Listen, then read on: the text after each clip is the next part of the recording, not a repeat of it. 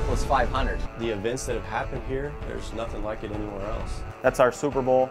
That's our Coliseum. You know, when it comes to off-road, that is the place. They've been around the longest, they've been at it the most, and they built a reputation unlike no other.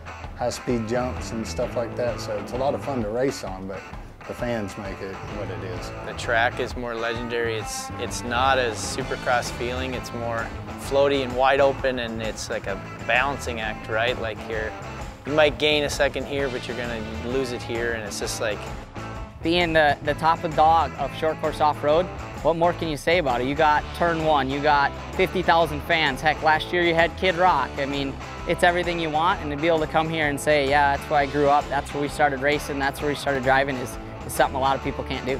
You know, it's the race that people come out of the woodwork just to race sometimes, you know. So it's still got, you know, all that prestige and everything it deserves. We've had great success there, and I'm looking forward to get back in front of my hometown crowd, friends, family, and getting back to some racing.